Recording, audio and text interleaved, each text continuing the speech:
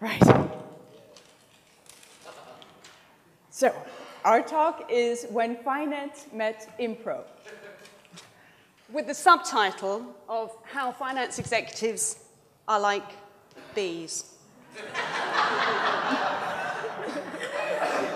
What we're going to be talking about is how, what's going on with finance executives, and in particular, charity finance executives, in terms of the environment and why improvisation skills are absolutely brilliant to help them with what they need now. Because we do things for love and not for money. Absolutely. So we're calling on a program that we co-created with Paul Z. Jackson called Prepare for Change. So, a little bit about me. My name is Belina Raffy, and I have an MBA, and I used to work for a big bank. And now I have the pleasure of teaching improvisation skills to business people to help them be more adaptive, more joyful, and more thrivable. And I love this quote. I got this quote from Bernie DeKoven's site, actually, and it's "The opposite of play isn't work, it's depression," by Dr. Brian Sutton-Smith.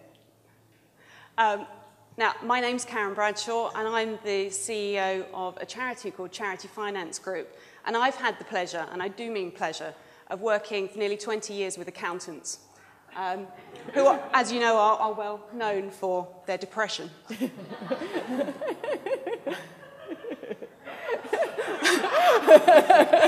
So, I have a business accountant, and his name is David. And every time he sees me calling on caller ID, he picks up the phone and he says, "No."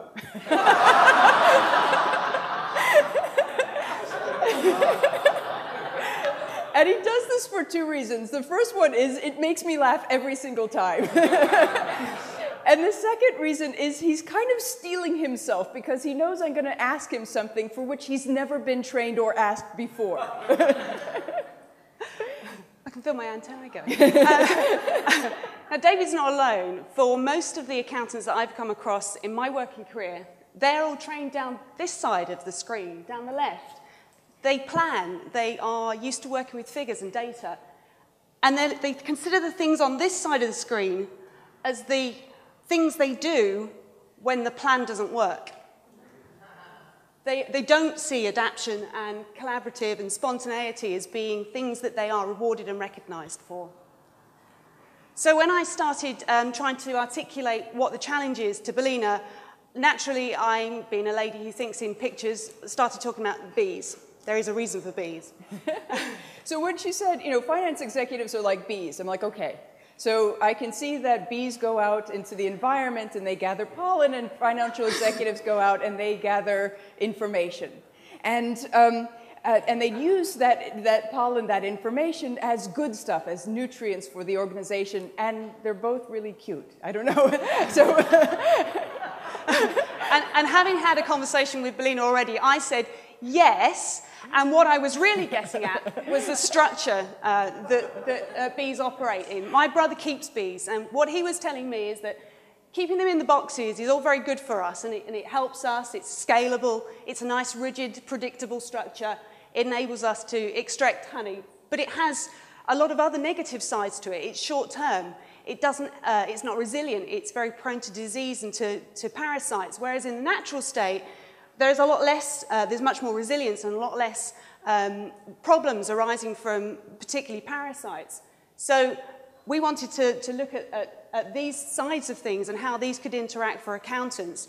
And in very many ways, you put accountants in boxes, you stereotype them, and so do the people that they work with. So what we wanted to do was get to the position where this plan B isn't about improvising, but that is a natural state that helps accountants to be collaborative, because the environment's changing and they're being asked to collaborate, to dazzle, to be innovative, yet their natural state is to plan, to analyze, to have structure. So there's great scope for what we do, the improvisation as being freedom within structure, to help financial executives to loosen a bit of some of the too much structure of the one-year budgeting plans, and actually say, if we build both sets of skills, we have choice. which is really important. What we don't want to do, particularly in charities, is be so efficient that we're not effective, that we lose our soul, our values, our purposes.